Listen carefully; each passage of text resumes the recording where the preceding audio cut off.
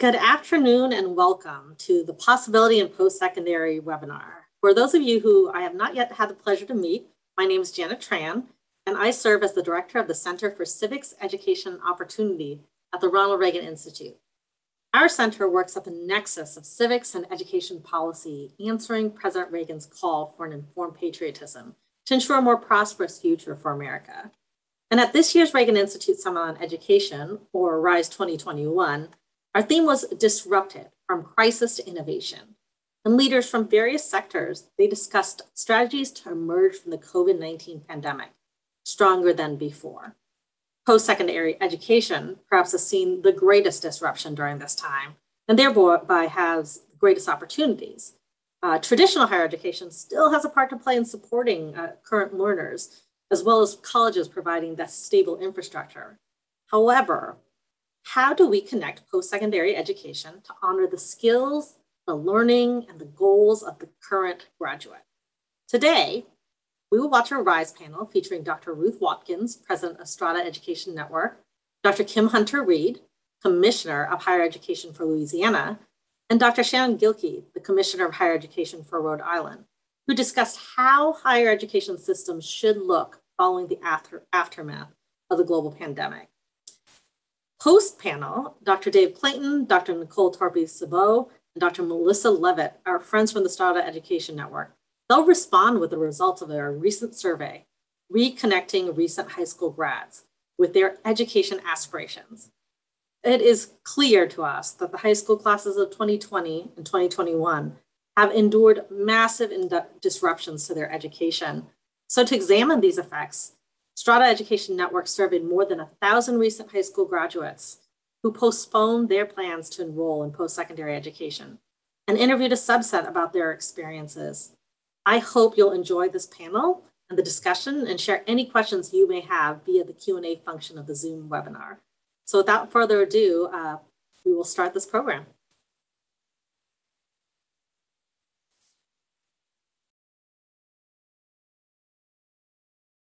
What an incredible opportunity today to think about possibilities in post-secondary education that have in fact been catalyzed through the pandemic.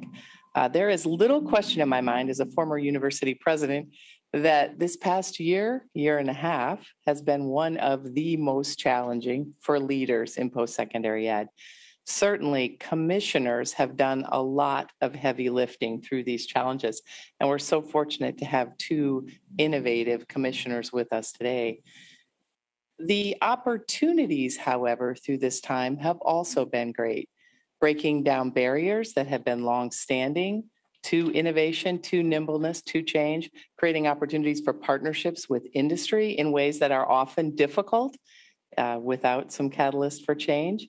So this has created an opportunity for all of us to think about how we can achieve better outcomes through post-secondary ed, better outcomes for individuals and their families, better outcomes for communities, better outcomes for industries, states, and our nation. What an opportunity to have leaders with us today. I'm going to start with you, Dr. Kim Hunter-Reid. I'd love for you to talk a little bit about how you have worked with students and student support in your state, really thinking, how can we do better to help people who are struggling to stay in school, people who have left, people who need to return? Sure. First of all, thank you so much for the opportunity to be here. Excited to be a part of RISE 2021. It is a critical question, obviously. The students are at the heart of what we do. I would say as we think about the pandemic, sort of two parts to the answer. First of all, when we sort of flipped the light switch in 2 weeks and went 100% online in higher education, I saw call centers being stood up and students being contacted to say, do you need technology? What help do you need? How can we support you? And so when we looked at our retention numbers, previous spring to that spring, we saw that we lost very few students. We did a really good job. But then as the pandemic continued, certainly working parents, student parents, and others had sort of uncertainty and lack of predictability, affordability challenges. So those things all exacerbated the challenge. So we have thought about in Louisiana, COVID as an accelerant to move good systems forward. But also we understand that COVID has, as a result, meant that students who were those individuals who were serving least were also significantly impacted. And so how do we think about women, minorities, low-income students as a state that's trying to increase educational attainment and that already has equity gaps? How do we lean into that? The other last thing I'd say is we did ask the students, what has worked in the pandemic for you? And as we move beyond the pandemic, what should we take with us? And what they said, of course, was hybrid personalized support. They now have that expectation that someone is going to say, how are you doing? How can we support you? What more do you need? Very wise, asking the students about their needs and also addressing disparities. Commissioner Gilkey, let's hear from you about your approach to help students. Sure. Well, I think the pandemic taught higher ed, or at least surfaced up some observations. First, our institutions of higher education, they can mobilize themselves when called to action. I mean, I was working at a community college system during the heart of the pandemic, and we were doing everything from using our 3D printers to print face shields for our healthcare workers to moving about 100,000 students online within 2 weeks so we could deliver.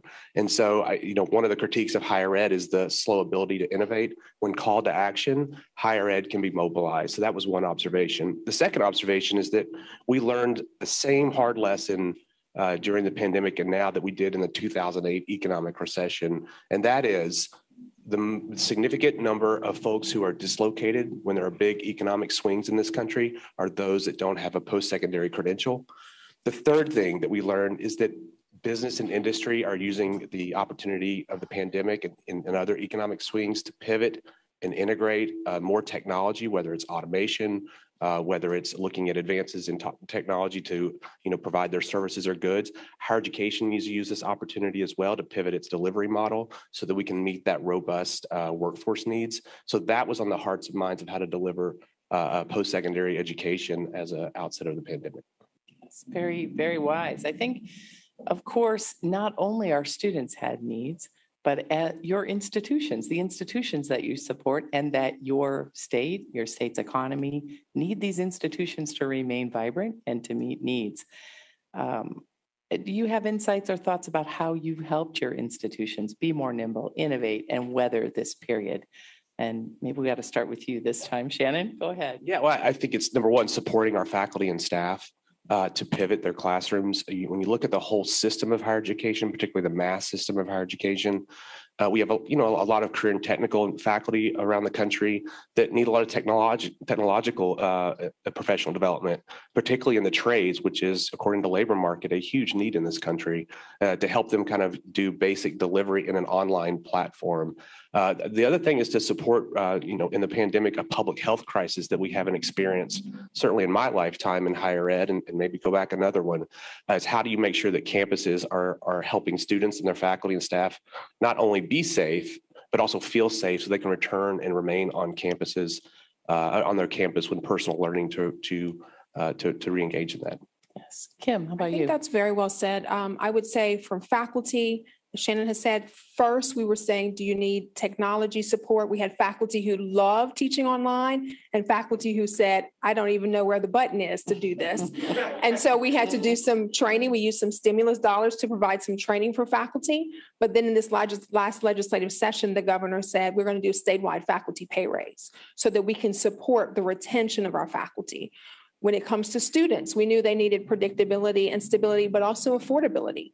So we came forward and said, for our institutions to do well, we need to use some stimulus dollars to reboot Louisiana, short-term high-demand credentials for people who've been displaced, an adult promise program so that we have adult financial aid, $11 million more in need-based aid. So I think our institutions do well when we're serving students and meeting our students and faculty where they are. And that's policy and practice, but fiscal policy as well. Yes, remarkable ideas. I think the nimble use of resources to make sure that your institutions have what they need and can remain vibrant and relevant. Let's pick up on that thread a little bit, the thread about relevance and quality. I think a big shift that many of us have seen in post-secondary ed is a discussion about what credentials are needed. What types of credentials? What are the workforce demands? What do our industries say they need? As you pointed to, Shannon, four-year institutions are not known for their nimble adaptability, and yet we've seen interesting things and important things happen. So I'd like to pick up on what you have done in your work and in your states to better align workforce needs and the types of education and credentials that you are providing to help genuinely move people from education to employment. We can look at so much of what's happened in post-secondary ed and say, perhaps we have not done our work as well as we need to, ensuring outcomes beyond completion of a credential. Lots of focus on access that's relevant and will remain relevant. Completion, important, but what outcomes people actually achieve from that credential? I think you've both been working on this. Kim, let's hear from you. So I would say, first of all, Ruth, thank you for talking about the education to employment pipeline. I think that's important. You know, sometimes we'll have faculty who'll say, well, this is about citizenship. Yes, it is. But there are very few students I talk to who say, I just want to learn something cool. They say, I want to learn something cool, and then I want to do something cool with it, employment. So I would say a couple of things. One, immediately as we think about the pandemic and the short-term credentials, we did engage our regional economic developers to ask, what are the jobs of today in a COVID economy with a shuttered economy? You had to first figure out what were the immediate needs. And so we took time to do that and then align credentials to that. The other thing I would say for us, that's another example, is undergraduate certificates. So our technology companies came forward and said, we love our liberal arts students, we need to plus them up. So why don't you think about an undergraduate certificate as well? So listening to business and industry, listening to regional economic developers, and then having the ability to pivot and to say to our institutions, here's where the needs are, and let's think about how to do that. The other thing I would say certainly is healthcare, and teachers. And how do we continue to advance that work? Certainly as we move beyond a pandemic, but great teachers are the profession that makes all others possible. So we certainly have to think about those critical areas as well, and trying to get more students interested in being educators and healthcare heroes too. Thank you so much. Shannon. Sure. Well, I think we've been in this last couple of decades in higher education where most states have set post-secondary attainment goals. We certainly have one in Rhode Island.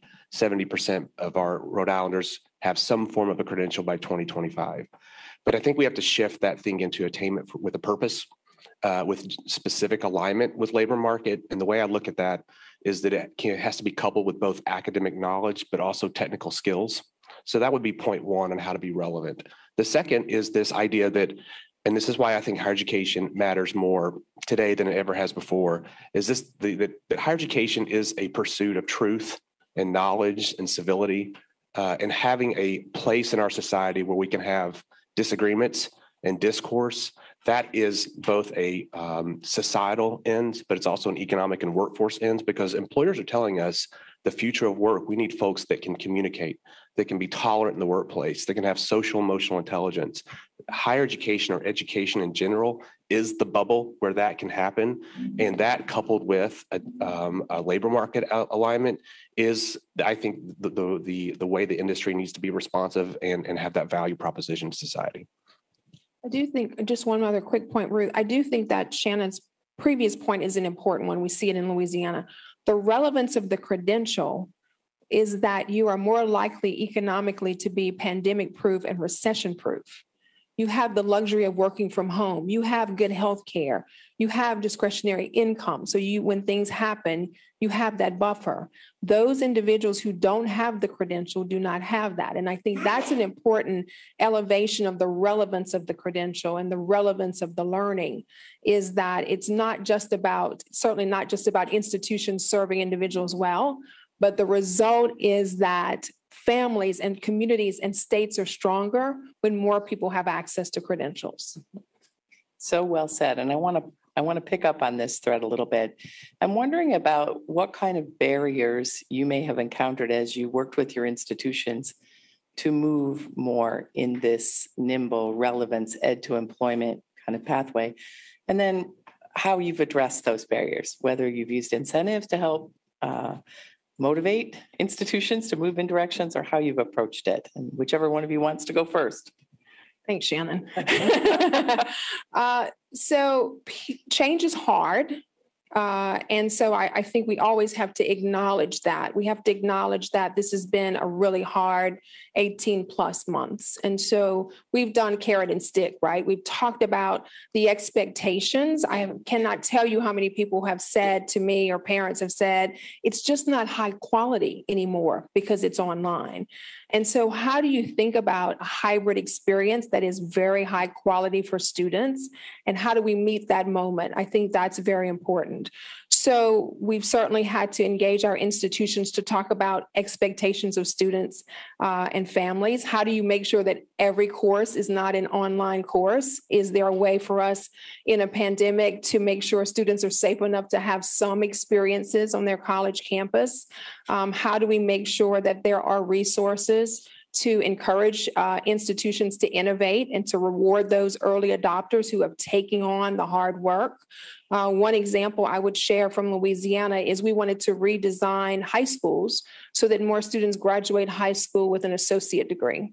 And so we matched dollar for dollar with our K-12 partners some funding so that every region of our state would have a pilot. K-12, higher ed, and workforce working together to redesign the 11th and 12th grade years so that students will graduate high school with an associate degree. So you have to reward early adopters. You have to bring partners together. And I think that that's an important conversation. But also it's possible because people say, here's a new expectation. We just can't do it the same way and expect different results. We have to get better. Mm-hmm. That's so well said. You know what? Higher education is built on a 1,000-year-old model of students coming to campus. And we're at a population, at least in Rhode Island, we have about 52% of our population with some form of a credential.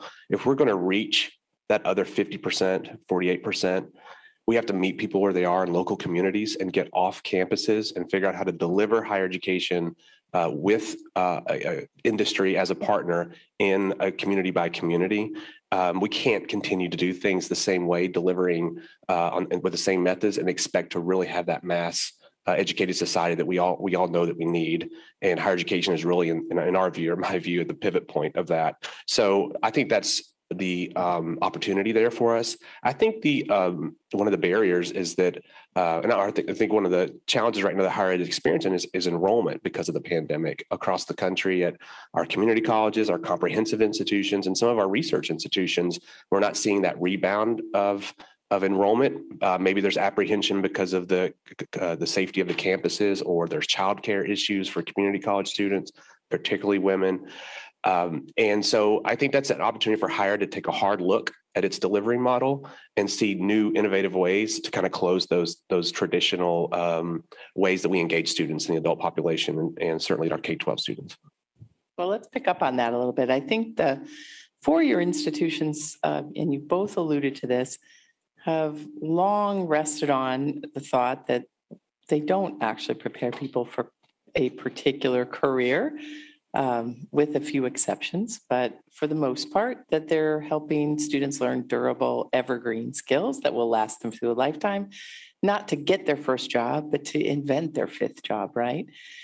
I wonder if you're seeing evidence that we might be at a moment where we are going to say, we must continue to do that and we can embed skills, and wonder what you're seeing happen there, whether you're seeing those skills-based certificates be embedded in four-year degrees, and what you might be doing to catalyze students' participation in those kind of skills. So you want to go ahead, Shannon? Yeah, absolutely. I think I think the liberal arts education has a huge opportunity to lead in this space. We know that general education and liberal arts education are the skills that companies look for when they look at management roles, when they look at leaders of, coming up with that next research and development idea for that new business. And so how do you couple that with career-related experiences to get them that first job? And on the back end, when we have like our community college system, and I'm oversimplifying this, but when you have a community college system that is at the forefront of developing technical skills, how do you back those students into a liberal arts or general education so they can have those critical thinking, communication, social emotional intelligence, all the value of a liberal arts education? How do we blend that together over the course of a career? not in maybe just a condensed 2 or 4 year period, so that we have a much stronger, much holistic workforce. Excellent. I would say one of the things that we certainly have tried to think through, and it's a Colorado model that I'm certainly focused on in Louisiana, is blurring lines between K-12 higher ed and workforce. So, students are college and career ready in high school because they have a college and career experience in high school. How do we think about work-based learning as a reality for every student so that they have an ability to navigate, an ability to see the world of work early on? I think those things are very important because when we talk about underserved students, we talk about equity gaps, we talk about opportunity gaps, students who don't know what they can be because they've never seen it.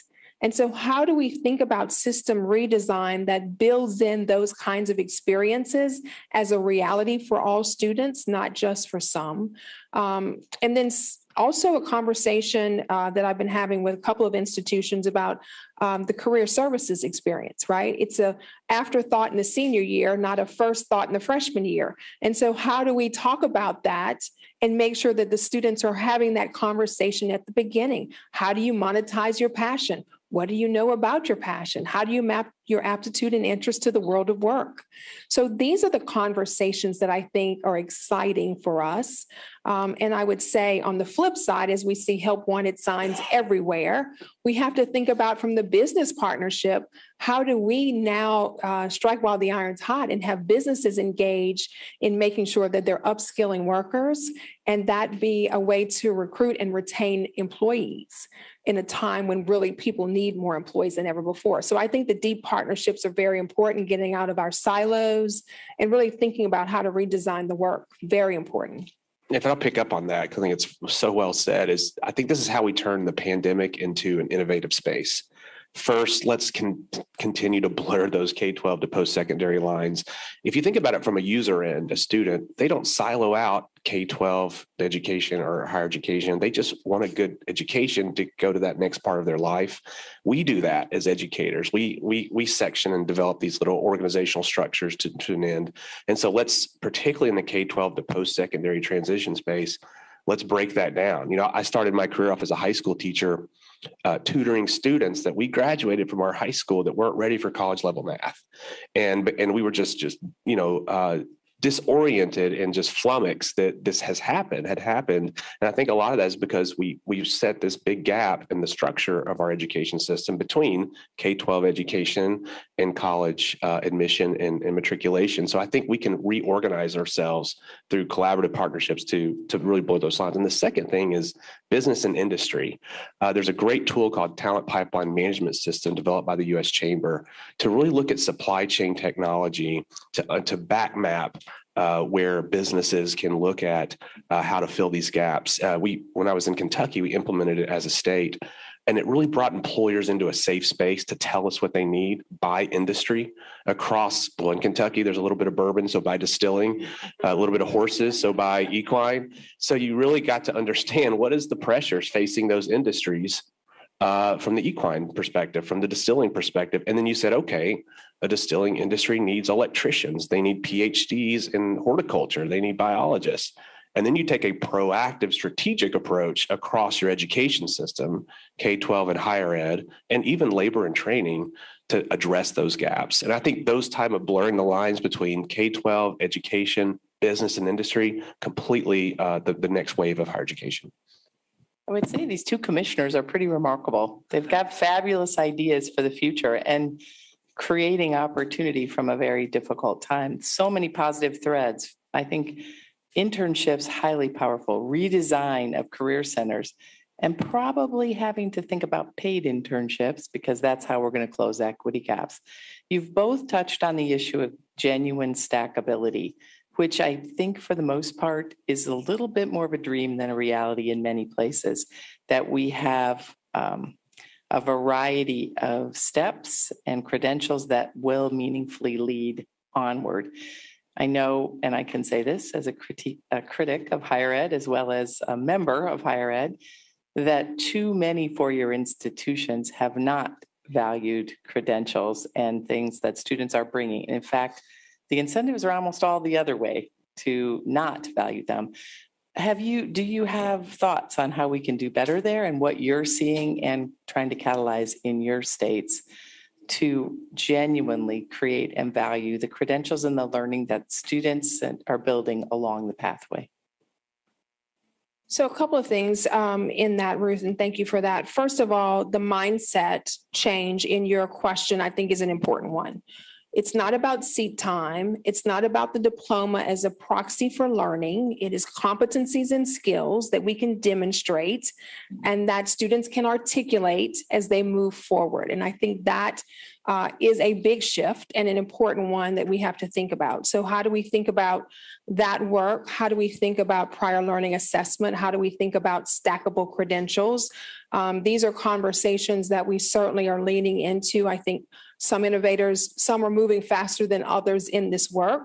And none of us are moving fast enough for what the students need, adult learners, particularly as they come back. And so I do think this moment in time gives us an opportunity to reset. And certainly business and industry are an important part of this conversation. As I've said to many of them, you signal and we respond. And that's the reality in a lot of places when it comes to higher education and business. So when business says, we're looking for skills, we're looking for competencies, our job description looks like this. It's not the bachelor's degree. That's the first hurdle through the HR. It's clear competencies. That's a different conversation. So I think that's important as well. So I think all around the bend to your question, to the answer to your question, yes, we need to do more. No, we're not going fast enough. Yeah, I think understanding what a credential of value is state by state, bringing together K-12, post-secondary, labor, commerce, and how those things align and don't align. I think it starts with a simple coalition of leadership that really maps that out for the state. And then I think it's really a buy-in at the operational level, the K-12 schools, the institutions of higher education, to align those credentials of value. That has to be driven by where the state economy currently is and where it wants to go. So I think that's a way to operationalize that, and then bring in the strategies of delivery to do that, competencies and skills, which is not just of course a skill. Pipe fitting is a skill, but communication is a skill too, and critical thinking is a skill. And so how do we redefine or evolve our understanding of defining what skills and academic knowledge looks like, and then braid those together to meet those credentials of value? And I think for this to work well, we have to get out of the ad hoc one-off approach. There has to be a more unified system and way to look at and value skills that doesn't require an individual evaluation of someone's credentials, because the cumbersome nature of that is what has stopped it from working well for learners, I think, for a long time. You've both touched on the role of industry and the way industry is a partner with both of you, and could be a partner if we think about public-private partnerships and ways that industry needs, and industry's investment in talent might be able to help you as commissioners with your post-secondary systems. Let's talk about, maybe you could each give an example or two of where you see that collaboration and partnership really excelling and what you hope we can do more of looking forward.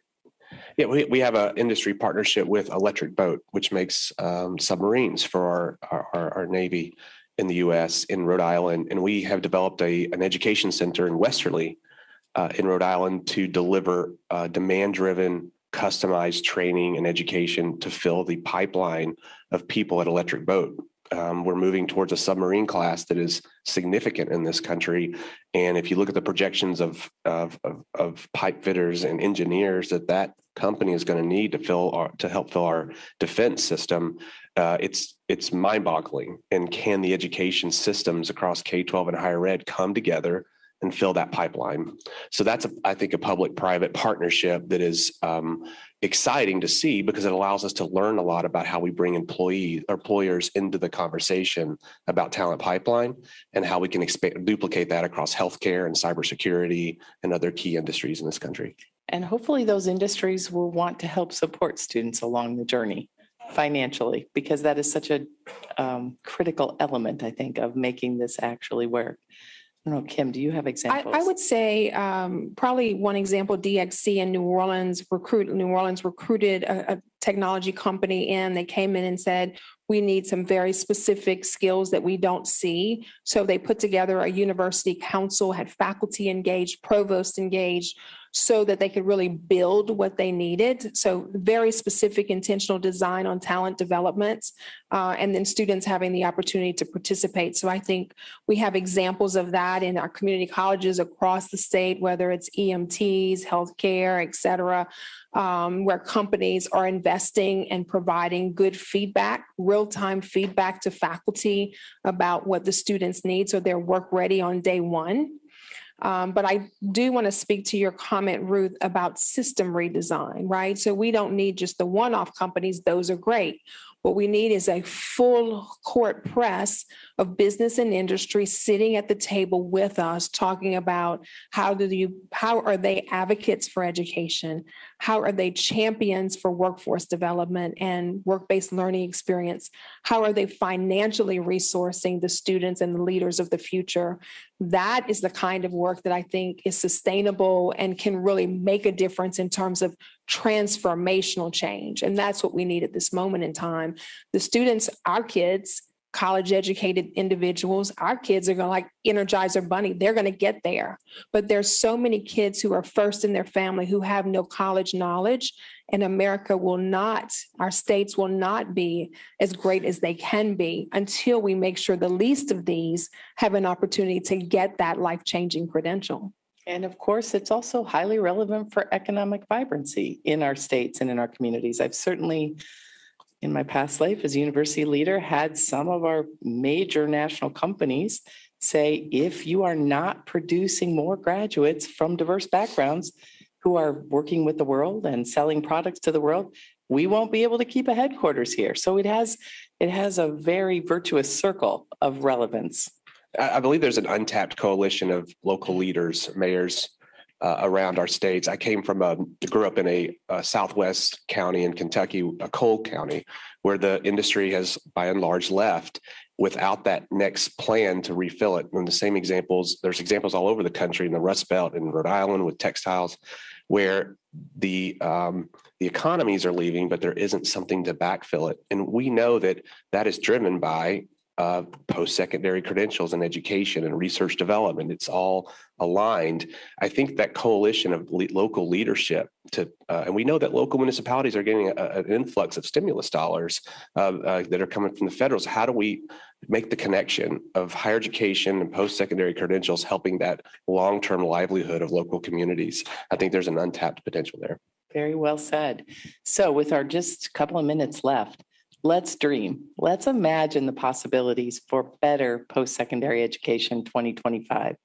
Post-secondary ed that delivers outcomes beyond completion of a credential to employment, to all the benefits that accrue with an educated population, from health to well-being to economic stability and mobility. What would you want to put out as your North Star for how we get there? A hard question but let's think about what's possible and how we move forward, taking what we've learned in this difficult time and perpetuating what we want to get to that aim. So the North Star is obviously educational opportunity for all, not some. So that means it's affordable, it's equitable, accessible, and it's lifelong. And so you build structures around that to make sure that everyone has that opportunity. Everyone doesn't have to have a 4-year degree, but everyone should be able to map their aptitude and interest to the world of work and have access to a credential that is transformational for them and their families. And so that would be my North Star, not just because I know it'll make a difference for that graduate who we shake hands with or hug as they cross the stage, but their children and their children's children. So that's my North Star for sure. Yes, I'll just underscore what Kim said. It's attainment with a purpose that really couples academic knowledge and technical skills for everyone, not just a subset of the population in this country. And then I would also add that we have to really appreciate the fullness of how our institutions of higher education and our K-12 sector develops the citizenry as much as it does develop the person with the skill sets to make that widget or work in that management position, and make sure we protect, enhance, and grow that opportunity, because we're going to have a much more tolerant society. You really can't beat this panel. These commissioners are great. Thank you so much.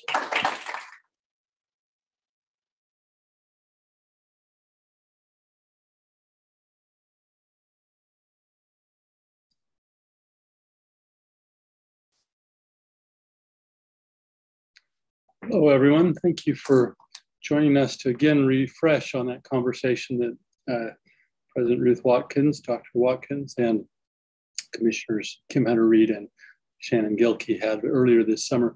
You know, there were some phrases, as we think about that conversation, there was certainly discussion of the immediate need to respond to retraining and upskilling and disrupted workers and the experiences they'd had, and the ways in which to invest those resources that had come with the Recovery Act and others. And we saw all that unfolding last year as we did regular weekly surveying of the American public and their experiences with work and with education. One of the interesting things we noted early on, this was in May of 2020, was that over a third of the American public said that they had changed or canceled their plans for additional education. And then as we moved into this time really just a year ago now and started to see the enrollment numbers for community colleges and four-year institutions declining and dropping compared to the year before. And particularly then as the data started to become more and more clear, we saw that individuals from low-income high schools were particularly less likely to enroll in college and to pursue post-secondary education. And as we think about inflection points in the lives of individuals, this just struck us as a vital need to respond to these young people who had been on a path or had been intending to apply to college, but had determined not to, or made a choice not to because of the circumstances in their lives around them through the pandemic. So from that, we undertook an effort where we first engaged nearly 30 experts nationwide in a working session, a virtual working session last spring, to talk about the things that they were seeing in their states and in their communities and their organizations, to try and respond to these young adults who were graduating from high school during the pandemic and were planning to go to college, but were not. What were the solutions, the responses? How are they staying connected to and supporting these individuals in their aspirations and dreams for more education and their plans?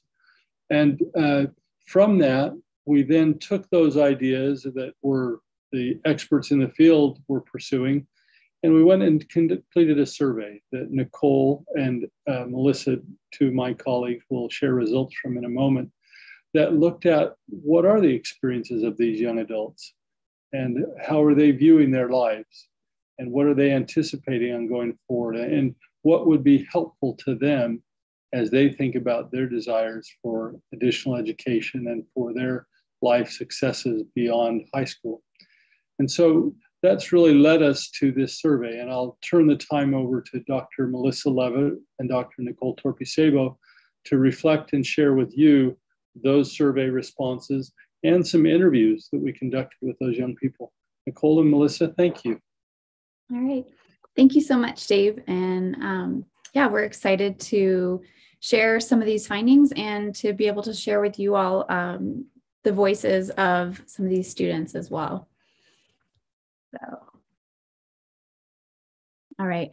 So first of all, just to kind of recap, or, you know, we wanted to start off really hearing from these students themselves. That's the whole point of our research, is to get close to these learners and hear firsthand from them what they were feeling and experiencing. So we're just going to start out hearing from a few of the students that we interviewed.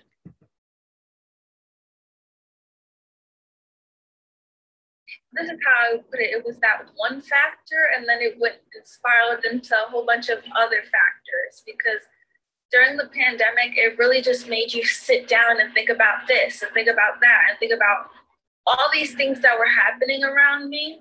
And it was just, instead of getting better, it was getting worse.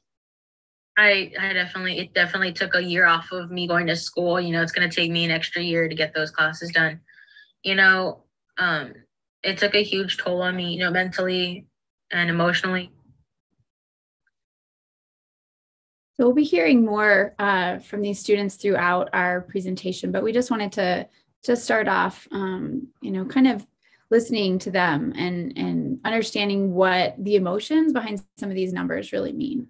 So as Dave alluded to, these enrollment declines that we saw, they were startling overall, but they were even worse when you look at the equity consequences. So we saw that enrollment was down for schools serving high percentages of low-income learners. So you see those schools with high levels of poverty, they had about 4 times the enrollment drop of schools with low poverty. And then schools serving high numbers of minority students had about twice the enrollment drop that schools with low numbers of minority students saw. So again, as Dr. Reed said, the pandemic was an accelerant. We already saw large equity gaps in enrollment for low-income students and students of color, and the pandemic just really exacerbated these trends. So that was really the impetus for us to conduct our research study to find out, what can we do? How can we better understand these students and figure out how to serve them and how to respond? So one thing we found, we asked students about the different steps they had taken in the process of enrollment to kind of understand where they got to before things fell off track. And so one thing that we found that was interesting was that actually Black and Latino students who were disrupted had gotten further in the process before disconnecting and deciding not to enroll in post-secondary education. So we see that almost half of those students had actually applied to a college, and about a third had even received an acceptance letter and yet still decided not to enroll in a college or university because of the pandemic. And we also see some differences in the types of changes that they made to their education. So overall, we know that Latino students and Black students were less likely to enroll due to the pandemic. And then we also see some other changes. So they were more likely to choose a less expensive program or to choose a program that was closer to home, to have to alter their plans in these ways due to the pandemic. And we were interested in understanding, there were a lot of factors, as our student Janine said, the pandemic spiraled into a lot of factors. So really, what was it that caused these students to decide to not enroll in education right away?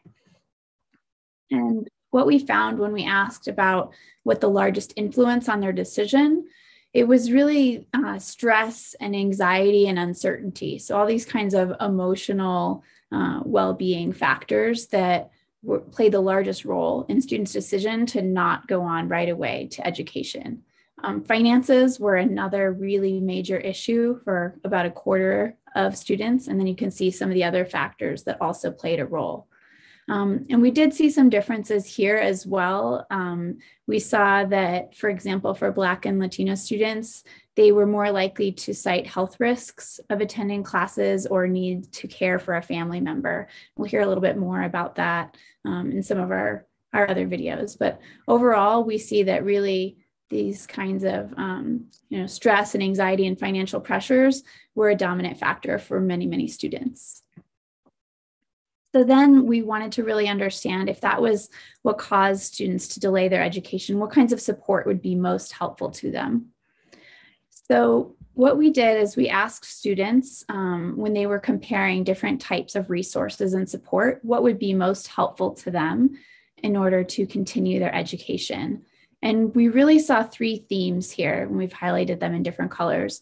One was guidance, and really this was the top factor when students were choosing, were to have an advisor to help them with things like enrolling in classes and figuring out financial aid, figuring out a pathway. And so we know that there's a lot of tech solutions in this space, but what we kept hearing consistently from students was the need for personalized guidance, for a person who they could talk to, who could help them through these decisions, especially for students who may be the first in their families to go to college. The next theme we heard was about affordability. So financial pressures were a really big burden on many students. And so things like the ability to earn a wage, to work while going to college at the same time would be really impactful, as well as easier access to financial aid. And then the last theme was really about more connections to career, more certainty about career pathways. My colleague Melissa will get into that a little bit more, but we really heard students wanting to, as Dr. Reed referred to, wanting to know what they were going to be able to do with their education and how that was going to connect with their dreams. Some of these factors actually, again, were exacerbated by COVID. So students found it more difficult to find that guidance that they were looking for. And in particular, low-income students found it more difficult. So what we're seeing here is we asked students how COVID impacted their ability to find information about different options for education, about how to pay for education, and about how to apply for college. And so you can see many students said that COVID made this more difficult, but in particular, for students who had low income, they felt this lack of information and guidance even more. And then finally, when we ask students some questions about their perceived value of education and how successful they would be, we can see in some ways students do believe that education would help them get a good job and that they could succeed. But where we are seeing a lot of doubt, not only in this project, but across our survey research, is in students' confidence of if their education will be worth the cost. And so that has to do with the actual cost of it, the finances, but also the cost benefit. And so what kinds of connections they are seeing between their education and what it can do in their lives. So from here, I want to turn it over to Melissa as we move from the survey data to a deeper dive where we interviewed some of these students to learn more. Thanks, Nichole. So as you were saying, given all that data, we wanted to dig a little deeper and hear students really talk about their decisions in their own words. So I'm going to walk through what we found in our qualitative research. We're going to start by looking at this word cloud that you're seeing here. And this really captures some of the phrases that students use when we ask them to describe how they feel about getting more education. When I look at it, two words jump out at me: worried and excited. And they're sort of equal weight, vying for attention. There are a lot of mixed emotions captured here. And when we spoke with students, they really helped us understand where that is coming from. So we're going to hear a little bit more from students now. In the video we just watched earlier, we heard how the pandemic disrupted education plans. When you watch this video coming up, listen for how students react to that disruption.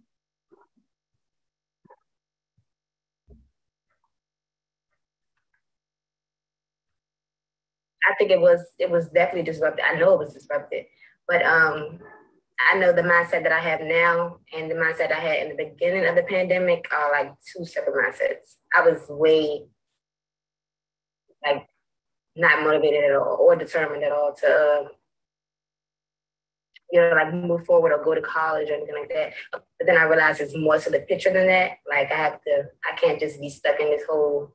The benefit in not going to a university immediately or not doing that right after high school I have more time to think.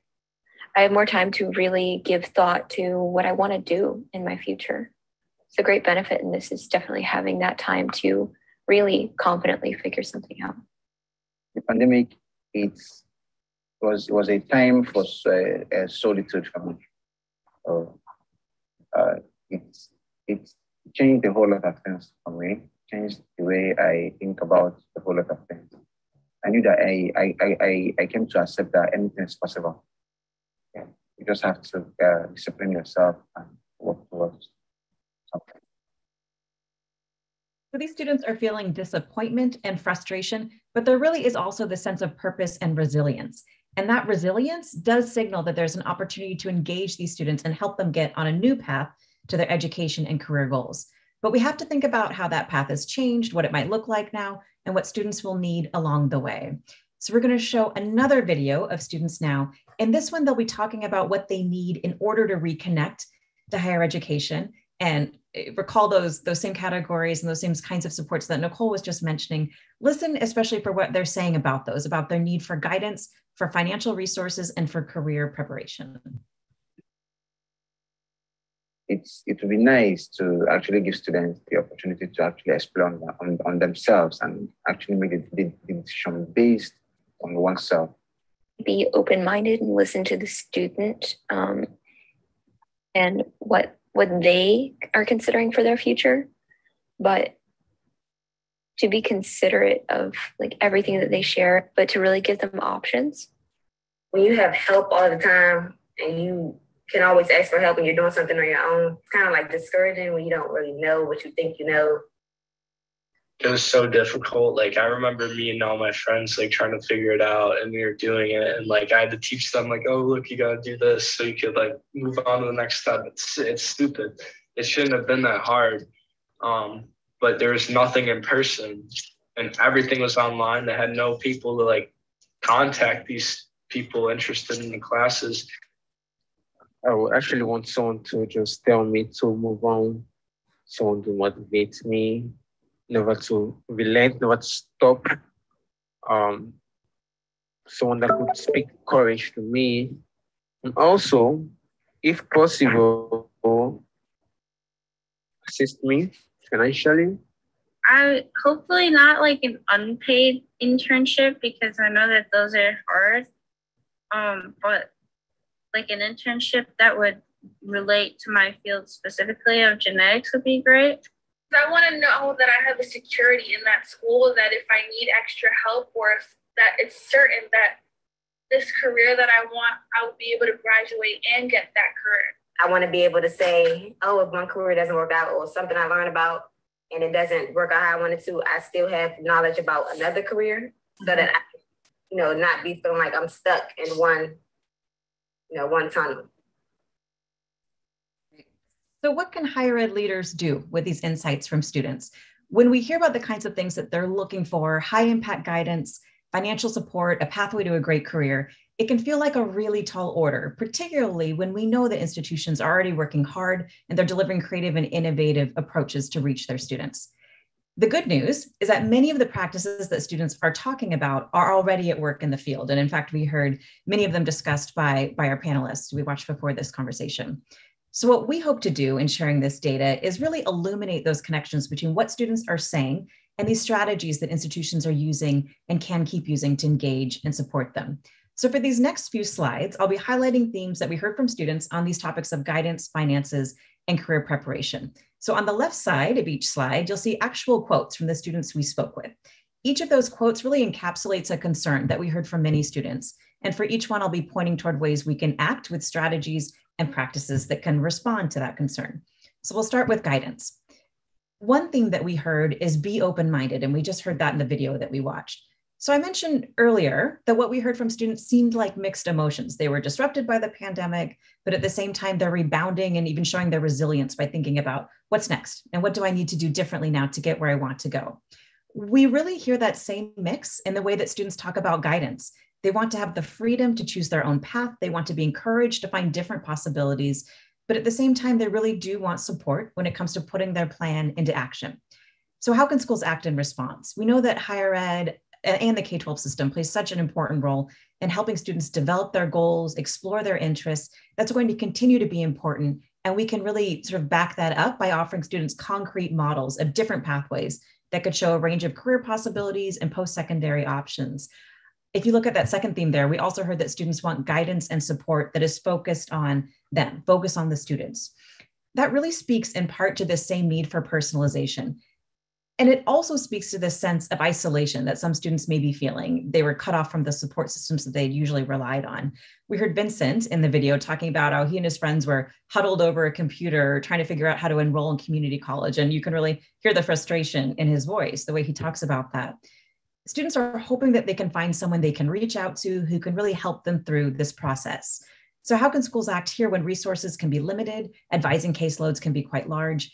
One way is to engage faculty, alums, even other members of the community in providing this support by acting in a mentorship capacity or being aware of the different services and resources available. So they're sort of ready to connect students to these resources. And in that way, they can actually kind of free the advising staff up, I think, to prepare for some of this more detailed and really personalized guidance. Tech solutions also came to mind, and Nichole mentioned this as well. We know that many institutions have had great success with chatbots and other on-demand resources, and some of the best outcomes that come from these practices are integrating technology with these personalized human high-touch supports.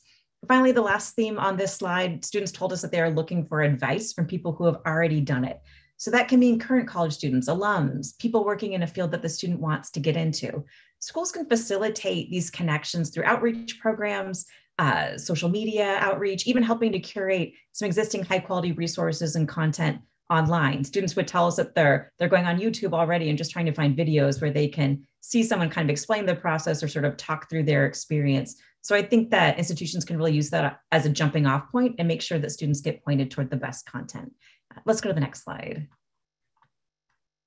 So financial barriers, another topic that is playing a huge part in driving enrollment decisions. As Nichole mentioned, it was the second most influential factor for students who decided not to enroll. These concerns about finances do go beyond the immediate circumstances of the pandemic. And what we found is that whether or not financial barriers drove the decision to postpone enrollment, it really was the act of postponing and having more time to think through things that really led students to scrutinize their options and think through ways to finance their education and mitigate the risk that they could see in doing that. So here on the slide, you see some of the key themes about finances. The first is very, very straightforward. Many students picked up on this theme of finances being the main issue or the major barrier to enrolling. And they said that they wanted to try and get their finances settled ahead of time, maybe to work first and save enough money before enrolling. That felt like a better option to many of the students we spoke with, rather than trying to juggle work and school at the same time, because they're very realistic and they're very perceptive about all of the challenges associated with that. So they would value support, I think, in balancing work and school, whether that would be through coaching that works on a skill like time management, or by looking at structural opportunities at the institution to integrate work into academics, such as through an on-campus job that can let students work within an environment that does support their academic success. You can see on the next theme, students told us loud and clear that they want to make sure that college is not a waste of time and money. And the sense was really that, well, if I don't know exactly what I want to do after college, how do I know the right decision to make now? And of course, when this growing sense of uncertainty that sort of came upon them with the start of the pandemic, that question is I think, coming through even more clearly. And I think when students say things like this, what we hear in between the lines is this enormous fear that they will make the wrong move now that could derail the future. So we can help students overcome that fear by providing financial coaching and guidance that gives them good information to base their decisions on. One of the decisions, of course, regarding finances that students are making is whether to take out loans. But you can see in that third quote there, they're worried about debt too. One student, Olivia, even told us that even if she sort of initially had some misgivings about not enrolling in college right now, it was reminding herself that she wouldn't be in debt that actually reassured her. Because these students are really well versed in the drawbacks of different financing options that they may have seen others around them choose. And even scholarships and aid can feel unattainable. We heard students describe how it can be confusing to apply for them. There's so many different requirements and deadlines. And I think that those challenges can feel even tougher for students from families whose financial circumstances may have changed during the pandemic. So providing personalized support on the FAFSA or other applications can be a very effective way to act here. And we know from pilot programs and schools and organizations already trying that the research really does show that providing the support can, of course, increase the chance that a student will apply for aid, but also receive aid and ultimately enroll in school. Let's go to the next slide. So there's a natural connection between thinking about how to finance college and what would make it worth it, that sort of cost benefit consideration that really is all about what kind of a career will be waiting at the end of it. So students talked about how their career goals were a huge motivation for attending college.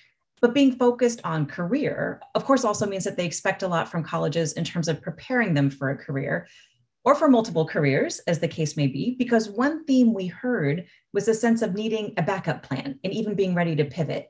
Janae is a student we spoke with, and you heard her in the video. She said she's not sure what she wants to do, but she wants to be prepared. So if her career doesn't work out, she still has knowledge about another career.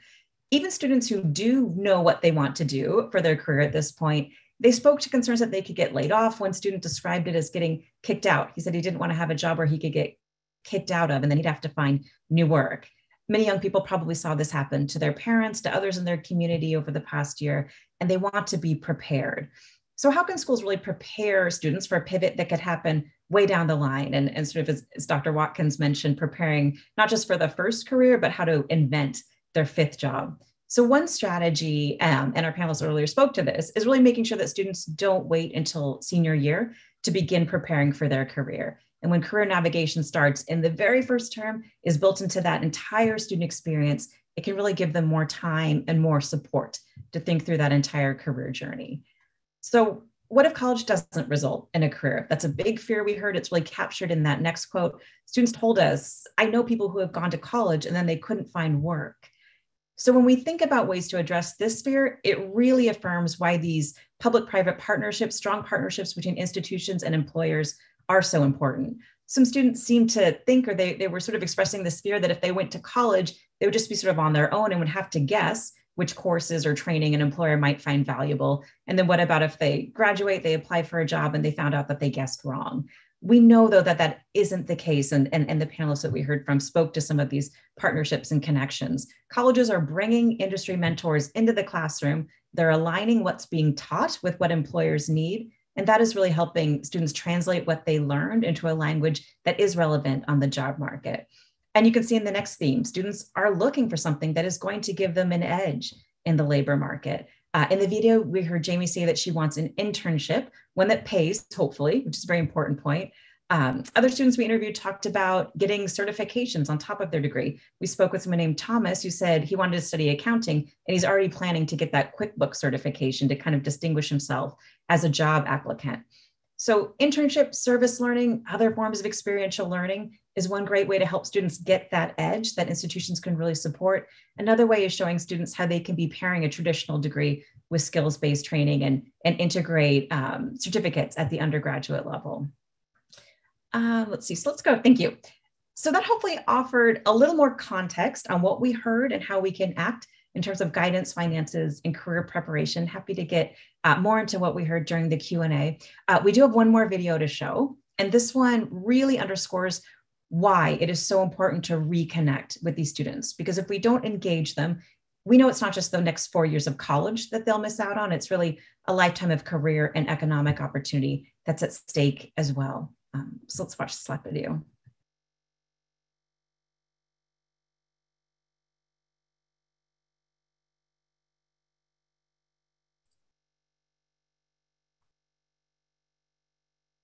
I don't think we have, do we have sound for this one? Yeah, I'm I sorry. feel like I don't need. Let me start that again. Sorry, Melissa. Thank you. I'm just ready for my career, really. Like although I'm really interested in education and learning more skills and opportunities, I'm just ready for my success. I feel like I'm prepared for it and I'm just waiting for the next step. And I feel like I don't need to wait because I'm stepping into it by going to college, by researching these opportunities. So that's Janine, and she's really talking about why college is so important to her. She's talking about how she's eager and ready for her career, and going to college is the best way for her to start that journey. So this focus on career is really informing every aspect of these students' college decisions. And I think Janine is really eloquently capturing why it is so important to think beyond completion when we think about how we can engage disrupted students. It's about reconnecting them to college, but also to the careers and to the lives that they want for themselves. So with that, I think we can start the Q&A. Good afternoon. My name is Nichole Torpey-Saboe, and I am an Education Policy Assistant at the Center for Civics, Education, and Opportunity. I also have the privilege of sharing some of our audience questions with our panelists today. And thank you so much for providing the student voice, as you all said, kind of the emotion behind the numbers. That was really great. For our first audience question, what are your thoughts on CT and community college education pathways instead of four-year degree pathways? What role can they play in reconnecting our students? Mm-hmm. Yeah, I think that's something we heard loud and clear from our students is that they don't want just one option or just one pathway. You know, a lot of students felt very pressured from their counselors to just take that, tried and true straight to 4-year college pathway. But they felt frustrated because they weren't really learning about other options and figuring out what else might be right for them. One of the students we saw, Vincent, actually decided to go that route. He had been going to go to a community college and then ended up deciding to get some vocational training instead. And he thought that that was a great option. So I think, as Dr. Reed said earlier, it's not that every single person has to have a 4-year degree, but every person should be able to connect with a post-secondary option that's going to prepare them for the career that they're aspiring to. I would just add too, I think that those are all great points. And just to sort of underscore that when we talk about sort of how to prepare students for that meaningful life beyond completion, that really cuts across all post-secondary sectors. And I think in some ways, community colleges are particularly relevant to this conversation because they're a sort of a site of where we're seeing the biggest impact of the disruption. But I think that they're also one of the biggest spaces for innovation. So we're seeing the biggest enrollment declines at community colleges. That's really magnifying, I think, what we're seeing in terms of equity trends too. But then if we look at what we talked about with support and financial resources and connecting to career, it's really community colleges that I think have been innovating in this space, whether it's through guided pathways or policies to promote access and different kind of career program development to industry needs. So I think that as something that we're looking at Strada, it's incredibly important and relevant. And from the student point of view too, as Nichole said, they're absolutely interested in looking at all post-secondary pathways. Yeah, the only other thing, sorry, I just wanted to add on to that is that we don't see this as an either or. It doesn't have to be either you go to a 4-year institution or you get some kind of a credential, that's not a degree. But we're seeing from our research the real benefits of stacking these together. And so, if you have just a high school education and add a credential, you see a benefit. If you have an associate degree or even a bachelor's degree and add a credential that is work relevant, then students are seeing benefits to that. So that it shouldn't be this dichotomy between the two, but really how can those types of credentials enhance any kind of post-secondary pathway? Great, thanks Nichole and Melissa. For our second question, there's been some recent data reflecting a big decrease in boys enrolling in college, and the pandemic is likely to increase this trend. Given the focus on uplifting historically underrepresented groups, there's been some backlash at efforts to create programs specifically supporting boys. What are your thoughts on this issue and how can it be addressed? Yeah, I think it's a great question. And I think that this decline in enrollment among men is concerning. It's an important topic to consider. And I have a couple of thoughts on sort of how to approach it. One is that reversing this trend is really going to, I think, need to engage the entire education community. It's partnerships with the K-12 system, and it's being able to start that sort of college-going culture at a younger level through the K-12 years. And of course, colleges, I think, have a role too. We've read about some examples of really focused outreach campaigns that can try to sort of build up this enrollment. The other point that I would make is that I don't think it's mutually exclusive from how we would approach how we can serve and engage underserved populations. I think, for one thing, the decline in male enrollment does cut across race and income. So it's all incredibly important to look at in terms of equity. And then I think the principles of universal design theory can actually kind of give us some good insights here, which is really all about if we design interventions for groups who have been traditionally underserved by higher ed, it really will benefit other groups. So everything that we're talking about, career relevance, different kinds of financing and support, personalized guidance, I think that will really help engage all groups so we can begin to sort of come to that issue of how can we engage men, build up enrollment, and really just strike that equity, I think, across all the populations. Mm-hmm. I would say another point that I would want to add here is that the picture that we're seeing is a little bit more complicated. So it's absolutely concerning, to see decline enrollment among boys. At the same time, we're seeing on the other end, when you're looking at outcomes beyond completion, that women are still lagging when it comes to employment, when it comes to, making a full wage. And so in a lot of ways, this is all part of one story. It's all connected to education. So women know that they need to go to college in order to have access to the kinds of jobs that are going to pay a decent wage. A lot of times the jobs that are available to people without a college education tend to be in fields that are male dominated. And so for women, the opportunity cost of going to college is lower, because if they don't go, they're not going to have a chance to make that money. Even when they do go, we see a lot of times women are in fields of study where they're earning less compared to their male counterparts. So I think we just need to look at equity in all kinds of ways. We need to make sure that the opportunities are open and we're not, closing those doors for boys. And at the same time, we need to, look at all the equity concerns around those connections to career as well. Yeah, thanks for painting that bigger picture for us. And our last question, how can schools and policymakers respond when they hear that stress and anxiety are a primary reason for students not continuing their education?